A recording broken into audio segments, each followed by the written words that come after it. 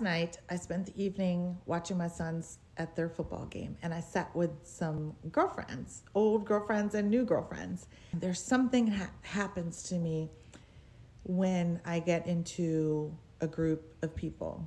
I don't know if it's because I'm an extrovert or if it's because I'm fucking crazy.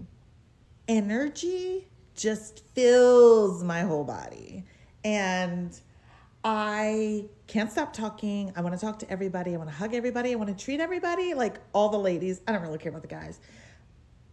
Sorry. But I just want to hug all the ladies. I talk to them like I've known them forever. I touch them. I probably cross a lot of boundaries. Now, they all seem to love it. However, isn't that what men say when they go out with girls?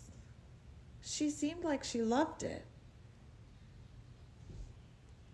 I woke up this morning with conversation hangover, right? Like I'm going through the whole evening and I'm like, oh my God, I can't believe I said that. I didn't even know that person. Like I just emotionally vomited everywhere. They laughed. We're on a group text now, having so much fun. But I can't help but think, you know, Holly, you're crazy and obnoxious. Obnoxious being the key word sometimes. Loud also being a key word sometimes. I am pretty good at reading a room, but the thing is, I've been wrong before.